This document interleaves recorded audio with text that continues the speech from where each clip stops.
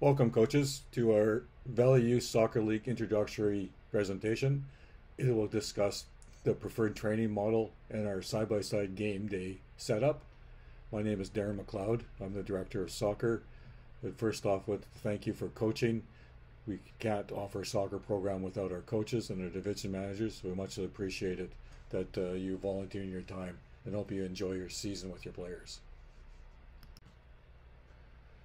Presentation overview, we'll talk about our session plans that we will send out, some coaches guides that we've added to this year's curriculum, talk about the benefits and operations of a preferred training model, and the same again for our side-by-side game days on Saturdays, some example fields and setup, and some skill acquisition videos that we've given you some links for that you can use. Session plans will be sent out weekly. Sunday night I'll email them to all the coaches. They're tailored towards each groups. Bambinos, Micros, Minis, all of them have a different curriculum. Session plans come in 4 parts for all the divisions except for Bambinos. It has the description, coaching points, and then they'll be on theme to follow the theme of the day. The Bambinos only have 2. They don't have a training day. They do single Saturday train and play. This is an example of a Bambinos curriculum. It has 2 parts with a narrative to describe to your players and a couple of quick games.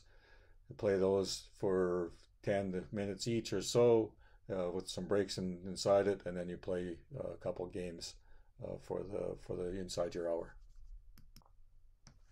This is an example of micros, the week 1 session. Each of the sessions come with 4 parts, so with a descriptor, coaching tips and points, focus, player habits, and mentality for the day. For the skills boxes, we have links to some videos at the end of the presentation that will show you a whole bunch of skills that you can use and introduce into those beyond toe touches and foundations and such. This is an example of a junior session. It has the same 4 parts and a theme with some key points at it and some progressions and some conditions to help you attain that theme for the day. We're just in the process of adding coaches guides for all the curriculum. The goal will be to have 1 for every session. So you have this expanded coaches points for that particular drill. How to challenge the players if the players find it too easy, or how to make it easier for the players that are finding it too hard. Some key points to focus in on. And we're slowly building an inventory. For Fanino, for example, with 4 goals, we want to have a attacking theme 1 and a defending theme 1. This is an example of a coach's guide. This is for the micros first day. The drill is score as many as you can. You can see we've added some coaching points, key points, how to challenge players and help them to find success. Likely a little bit more to add to all of them, but as we build our inventory, we'll keep expanding the points on them. We use a preferred training method that was introduced by Canada Soccer a few years ago. The best benefit of the PTM is the kids are engaged. They don't get bored because they have a new challenge and a new session to move to every 15 minutes or so. It allows you as a coach to become an expert in the 1 session. You just have to learn the 1 for the night and not 4. It moves from a task-centered to a player-centered model where you can focus on your players. All the stations are set up. You don't have to move and pick up cones. It allows all the players to experience different coaches. Everybody learns differently, so a different phrase or different saying, the way of delivering is very beneficial for the player. It allows you to get to know all the players, because hopefully these players will be with you for right through graduation, and your teams will change, and we move in the competitive program. All these players that you have in the VYSL will be part of that program. Builds a club identity. This is rather than a team identity. Helps you get to know everybody. This is a link to a video that put out by Manitoba Soccer that just discusses the benefits of the preferred training method. I suggest watching it. It really captures the reason why we do it. The link is down below in the comments. On training nights, our divisions are typically broken up into teams of 4. Those 4 teams can group up and work at 1 station. Each of the teams setting up apart. Those groups can work together for the season. You can talk to your division manager about making arrangements to have your group partnerships. One coach will travel with a team from station to station and help introduce the players to the coach leading that station. Other coach stays with the station and coaches it for the teams that are coming into it. Divisions with 6 3 team multiples of 3. You'll have to decide amongst yourself how to set up the 4 station. You can do it collectively or take turns, but someone will have to move that 4 station. This shows a crew of 4 all set up. Important to put yourself into the middle and keep your kit there, and that way, and ask your parents to stay on the outside, and that way you can move freely amongst the rotation. It makes it go really smooth. One important thing to do is establish a timekeeper. So someone that will monitor the clock and call the rotations. Staff will moving between fields and stuff, so it's better if one of the coaches take the lead and does that. And they just show the rotation in the next slide as clockwise. That's fine. You can, as long as you go the same way, doesn't matter. If you're faced with a group of 3, one station will always be empty, and teams will rotate just as they would normally. They'll just rotate it into an empty station. The only difference there is that a coach or coaches may have to learn a second station. You can't stay in the empty station and be the expert because you won't have anybody to coach. So you have to move over and help that other coach. And like on the first rotation, you both will be new to it. So you just have to be aware on your rotations that you'll be facing with knowing a second drill. Just a quick display to show you how the rotation goes. As the team moves over, obviously the one coach will have to move over also. The next couple of slides are just examples of a training session and how they'll be laid out and marked. Just be aware that sometimes this is for spring of 2023, so they could be different on your year. And there's always a chance that there might be slightly changes before the season gets started, but your division managers will obviously provide you with the up-to-date maps and maybe a rotation, how to set up a rotation cycle. The areas will be marked out. Station yourself in the middle like we talked about. Ask your families to stay on the outside so the players can move these to the stations. So the following examples are for this year. Up at Brooklyn, we'll have divisions with 10, so there'll be 2 groups of 3 and a group of 4 set up at Brooklyn for the micros divisions. The other divisions will be up at Highland. We'll have individual maps on each of the nights to show you where you should go, and those will be in groups of 4. There'll be lots of space, and we may introduce the using of the bigger goals this year.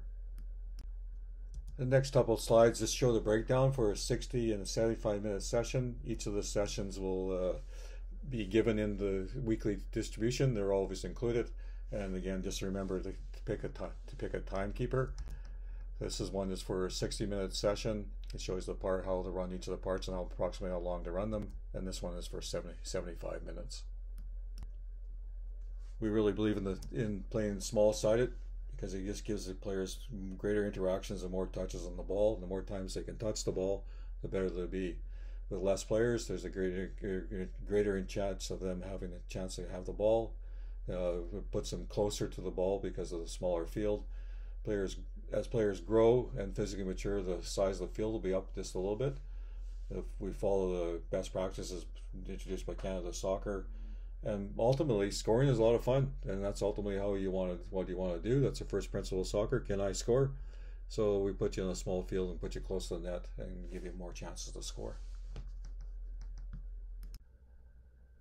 On game day, we use side-by-side games or twin games. If you're a team of, say, in the youth division and you're playing 5v5, you'll have maybe 12 to 13 players on your team. You'll have both sides going with a 5v5. It allows you to split your squad into 2 and make balanced teams. It allows you to challenge to their ability by balancing the competition on each side. It allows coaches to move players between the sides and encouraged to do it. You can also engage that their numbers are down. You can adjust your size, and if you have to play 4v4 on the one side versus 5v5, you can do so. Coaches can be on the field in the Bambinos division. The next few slides shows you the differences between the various size games you're playing. This first slide is for 3v3. All the slides show on the left operations, how do you manage and set up for the day, moving players between sides, how you set up in the middle. And then on the right, it shows you conditions for gameplay. The 4v4 and the 5v5. Each of these will be included in your distribution weekly. It'll show you for your particular age group. This slide will be included. The 6v6 is shown in a side-by-side, but we don't actually set up ourselves in a side-by-side, but it's shown this way because it is a good opportunity if you need to move players between games. The biggest goal is just to get the players to play. So if one team is short and you need to have a player come from the other side, throw on a bib and have them come over and play for you. So some game day operations beyond soccer. The first division up every day, the 9 o'clock and 9:30 starts. We'll have to set up the fields. The goals have to be moved in place. Flagpoles will have to be put out. Ask your parents to help. It goes really quickly if everybody gives a little bit of hand. The last group of the day has to take the fields down. The goals come off and the flagpoles get put away. Please ensure that the goals get taken off because otherwise we'll have to move them. The city will give us grief if they don't. And it's a kids safety issue to keep them off to the side. The grass fields will be numbered with signs. The next couple slides are the setup for this spring. Obviously, they could, same warning as earlier, they can change the last minute, but always check with your division manager on the day. And on the first few days, there'll be staff there to help direct where you should go. This is Valley View, the setup at the clubhouse. We got the minis over on the Valley View 1 to the left, the nearest the Mark VYSL school, and the micros and bambinos are out front of the clubhouse. Goals for the micros and minis are kept in the clubhouse storage room, and then the goals for the minis will be along the fence line nearest the parking lot to Mark VYSL High School. This is Mark VYSL lower and upper fields. The fields are down behind the high school. Some new folks don't realize that they're down there. You just have to walk along the side of the gymnasium and to access the fields. The 1, 2 are on the main playing surface. The 3's in behind, and 4 is an upper location. The most important, the biggest ask for this one is at the end of the day that the nets just get pushed off. They don't have to be on a tree line or a fence line. They just have to be pushed to the sides. This is at Vanity Turf with 4 fields for the boys to set up. You can see how the yellow lines will designate where the goals go, and we just use cones and flagpoles for the day to designate our 4 fields. And then the girls at the end of the day will have to take the fields down. If you can put the nets into the cubby holes, I appreciate it, and the ones on the end can just be pushed back. We want our players to be confident on the ball, and that comes through dribbling. All these sites have tons of great resources to show you the different skill moves that they can be offered to the players. Take an opportunity to focus on a few that you really like. Most importantly, using the bottom of your foot. It's an underutilized skill, and the more chances we can use the bottom of our foot to get in and out of trouble and manipulate the ball, the better our players will be. For the very young players, physical literacy is the most important thing. So having them touch the ball with the various parts of the foot. If you can even get them to do a pullback turn, it would be great advances for their play. So yeah, have a look, get a couple that you really like. My favorite is the Corchetta. That concludes our presentation about the preferred training method and game day setup for the VYSL. If you have any questions, please reach out to the club. Thank you again. Truly, we cannot offer soccer in the Valley without your support and dedication to the kids. So thank you very much. We'll see you on the field.